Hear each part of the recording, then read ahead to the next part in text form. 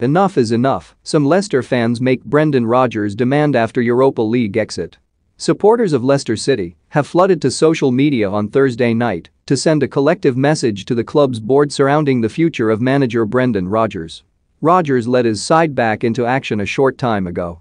On the back of an altogether underwhelming opening to the club's Premier League campaign, the Foxes turned their attentions back towards matters on the continent in a Europa League showdown with Italian giants Napoli. When all was said and done at the Stadio San Paolo, though, Leicester's woes this season only proceeded to worsen. Despite finding the net courtesy of both Johnny Evans and Kieran Dewsbury Hall, an all-round disappointing display ultimately culminated in the visitors being put to the sword by 3-2. Leicester, in turn, have been sent packing from the Europa League after initially being viewed as one of the favourites to go all the way in the competition.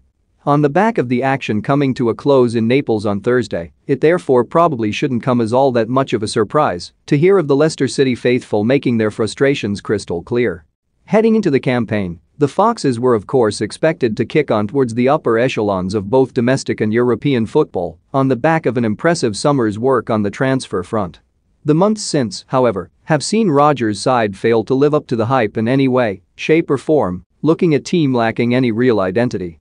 And, if the ensuing backlash across social media is anything to go by, then, evidently, Leicester's supporters feel that the bulk of the blame sits squarely on the shoulders of one man.